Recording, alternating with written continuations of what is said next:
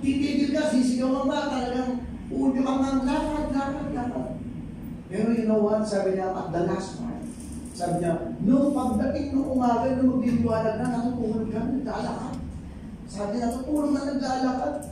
Sabi niya, talagang yung sapatos ko, yung sole ko, talagang grabe. Sabi ko, yung paa ko. Kasi nga, yung medyas, wala, basa lahat yan. Sabi niya, pagdating ng morning, sabi niya, pababa na kami ng pababa ng bundok.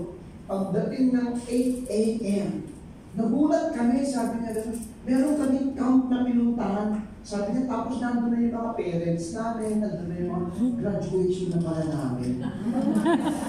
Sabi niya, ang sarap ng feeling, sabi niya, ang sarap ng feeling. Sabi niya, from the day na nag-start kami, pumunta kami na madaling araw, bubilang ka na agad nila.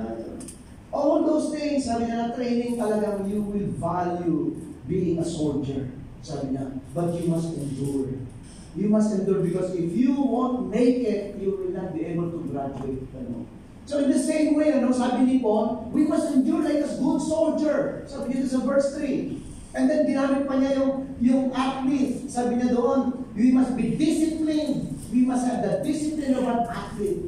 You know, yung mga atleta, ang sarap na pumapalapak tayo, nakikita natin yung mga performance nila. Pero we do not know how much discipline did they put in themselves. Discipline sa pagkain, discipline sa mga iniinom, discipline sa exercise, discipline sa nilalaman sa mga isip. They believe that they have to discipline themselves. They don't have to think negative. They don't have to think that are things that would cause them na ma-demotivate sila sa kanilang mga layunin. Ayaw nila napapasok, ayaw nila nag-isip. In fact, sabi ni Heidi Diaz, one of her interviews na napanood ko, sabi niya, there was a time, sabi niya, last year, gusto ko umuwi. Parang gusto ko na umuwi. Kasi ang hirap-hirap, wala ka rin makakuha na suporta doon sa Philippine Sports Commission. Sabi niya, nagmamakaawa kami. Sabi niya, kahit na tulungan niyo naman kami, dagdagan niyo naman ng konti. Sabi niya, kulang na kulang yung namin sa pagkain namin. Sabi niya, I have all the reasons to give up. Sabi niya, pero hindi ako umuwi. Sabi niya, ayoko umuwi. Kasi pag umuwi ako, okay, masaya ulit ako. Nandun naman yung mga friends ko, magkakape-kape na naman kami. Sabi niya, ma-out of focus ako. Kaya kahit na meron ng repatriation noon, sabi niya, hindi ako sumama. Nag-stay ako at nag-ensayo ako. Gusto ko na talagang makanitang. You see, the determination and the discipline of an athlete. So tama si Paul eh. Tinuturuan tayo ng mga examples that we must follow if we wanted eternal rewards. And sabi nga, and the hard-working farmer. Ginamit niya rin yung hard-working farmer that the first one who would benefit the crops is the hard-working farmer. Ibig sabihin, ikaw at ikaw pa rin ang aani ng lahat ng mga pagsusulikap mo. Yeah. Lahat ng mga ginagawa mo, ikaw ang aani. Sabihin mo sa katabi mo, ikaw ang aani niya. Everything that you do for God, you will harvest it. Amen? Yeah. Yun po yung tinuturo ni Paul. And Paul is exhorting Timothy to embrace hardship for the sake of the gospel. While you are living here, if you want to live or to receive the eternal rewards, you must think of what are the things that have eternal values. Yung bang ginagawa mo have eternal values. Lahat ba ng mga bagay na nilalakaran mo sa buhay have eternal values. Kasi kung walang eternal value yan, huwag mo masyadong pagkukulan ng panahon. Ang pagkukulan mo ng maraming oras, lakas, at resources mo, yung something that have eternal values. Kung wala namang eternal value ng isang bagay, dapat matutunan po natin. Kaya sinabi nga ng Panginoong Jesucristo, di ba? Sabi niya, do not store for yourselves treasures here on earth, where there are moths and rust to destroy, and where there are thieves to break in and steal. Sabi niya. But store for yourself treasures in heaven, things that have eternal values, sabi niya. Sa pagdadat ng mga bagay na yan, ikaw makikinabang. Everybody say, now Paul gives 4 necessities to live with eternal values. And the first one is this. The first is to have the mindset of Christ. Sabi mo sa kanya mo, have the mindset of Christ. Have the mindset of Christ. Sabi niya sa verse 8, remember Jesus Christ, Remember Jesus Christ. Alalahan mo palagi ang Panginoong Jesucristo. Let Him be your example. Let Him be your inspirer. Let Him be your role model. Let Him be your mentor. Remember Jesus Christ, sabi niya, raised from the dead. Meaning to say, He did not remain in the tomb. Meaning to say, He rose from the dead. He went back to the Father. And in the same way, your faith in Christ will also raise you from the dead. Hindi tayo mananatiling mga patay. Tayo'y bubuhayin kung tayo man ay umabot sa kamatayan. And descended from David. What does it mean? He is telling Timothy, hey Timothy, he is descended from David.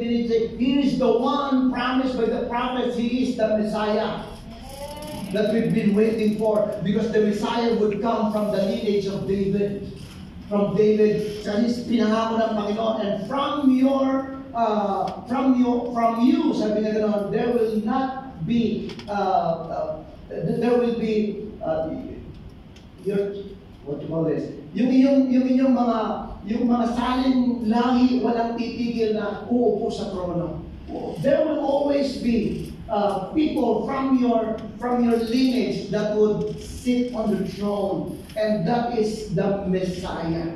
Kaya po, ito po, pinaraphrase ko po ito. Makatatandaan nung ito palagi, Timoteo, na si Jesucristo ay muling nabuhay mula sa mga patay. At yan ang aking mabuting balita. Sabi niya, descended from David, this is my gospel. When we say gospel, it means good news. Ano po? And Paul reminds Timothy to endure hardship he's going through. And to do that, he must have the mindset of Christ. Lagi mong isa-isip si Kristo saan man, sa anuman ang pinagdadaanan mo, saan ka man dumadaan sa buhay mo. Paul points out that Jesus Christ died, but He has risen. And now, He is sitting at the right hand of the Father. For Paul, He suffered hardship. Jesus Christ suffered hardship for the gospel, but now He receives eternal glory. Meaning, when He is now sitting at the right hand of the Father, He is now reigning. And everyone who believes in Him will also reign. Hello? At tayo rin ay magre-reign din po tayo kasama ang ating Panginoong Jesucristo. And for Paul, Christ is the best example. He should be in our mindset. He should be our source of encouragement sa anumang mga pinagdadaanan po natin. Ano po? Sabi niya doon sa Philippians chapter 2 verse 8, ginamit din po na example si Jesus. Sabi niya, and being found in human form, He humbled Himself by becoming obedient to the point of death, even death on a cross. Therefore, God has highly exalted Him and bestowed on Him the name that is above every name, so that at the name of Jesus, every knee should bow in heaven and on earth and under the earth, and every tongue confess that Jesus Christ is Lord, to the glory of God the Father. So the author, Paul, is telling us that if we wanted an encouragement, we want to see someone who did this, we have to look to our Lord Jesus Christ. Because even if He is God, He humbled Himself. Even to the point of death, sabi nga ng Bible, He became obedient. Kaya no wonder si Paul, sabi niya nga, na sa verses 9, for which I am suffering even to the point of being chained like a criminal. So, ibig sabihin, nagagawa ko lahat ng mga bagay na ito because of the Lord Jesus Christ. Kasi bakit? Kahit na dumaan si Jesus Christ sa ganong klase ng sitwasyon ng kanyang buhay, nagtagumpay siya. Ano? Even the author of Hebrews thought of making the point to exhort the Jewish believers in Hebrews 12 verse 3. Sabi niya sa kanila, remember, Hebrews was written during the time of great persecution.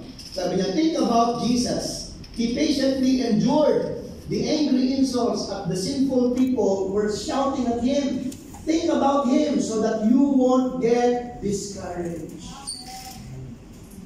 Kapag ikaw ay parang madidiscourage na, parang ikaw ay susuko na, parang ikaw ay gusto nang tumigil, o parang ikaw ay balisang-balisa na, sabi ng author ng Hebrews, think about Him so that you won't get discouraged. Amen? Amen? Don't think about the problem. Don't think about your situation. Don't think about your needs. Hello? Think about Him. Amen. Sabi niya, and stop trying. You are struggling against sin, but you have not had to give up your life for the cause. And as Jesus Christ, He has given everything so that we may have someone to look into. Ano, meron tayong magiging source of encouragement. Think about Jesus so you won't get discouraged. Make Him your source of power. Ano po? At sabi pa ni Paul doon sa Romans 8:11, and if the Spirit of Him, yung Espiritu ng Kristo, who raised Jesus from the dead is living in you, He who raised Christ from the dead will also give life to your mortal bodies, though through His Spirit who lives in you. Kaya yung mga talagang namuway kay Kristo, hindi natatakot sa pandemic. Hindi natatakot sa mga banta. Bakit kaya pagka merong mga ganito mga pagkakataon ng dami natatakot? Yun doon sa group chat namin sa Kema, maging mga pastor maging mga nagtatanungan doon ako, paano na nalulang? Relax lang tayo. Sabi ko, be careful but not fearful. Amen? Nag-Bible study ba kayo sa mga bahay-bahay? No? Be careful but not fearful. Pag-iingat tayo pero tayo dapat matakot. Alalahanin natin mga panahon, yung mga nauna sa atin sa lumang tipan. Sabi nga ito hindi ba tayo bumabalik sa mga kautusan ng government? Sabi ko, anong binabalik natin? Wala naman pinagbabawa ng religious group.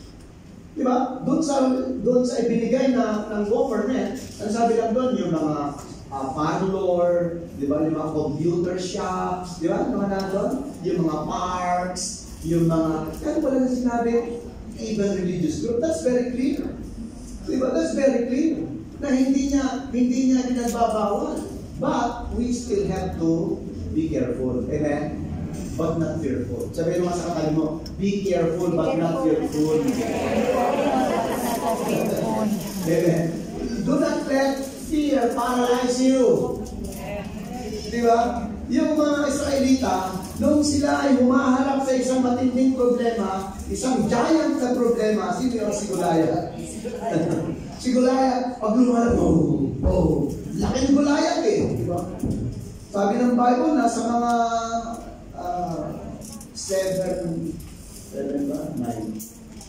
9 foot tall, diba? And he had this sword, meron nga siyang shield bearer. May tagahawak kasi ang bigat ng kanyang shield. Ang bigat ng kanyang shield, parang 8 kilos yata yun. May tagahawak ng kanyang shield natin, At yung sword niya napakalaki. At yung boses napakalaki. Hindi, hindi na pala. Sabi sa kanila,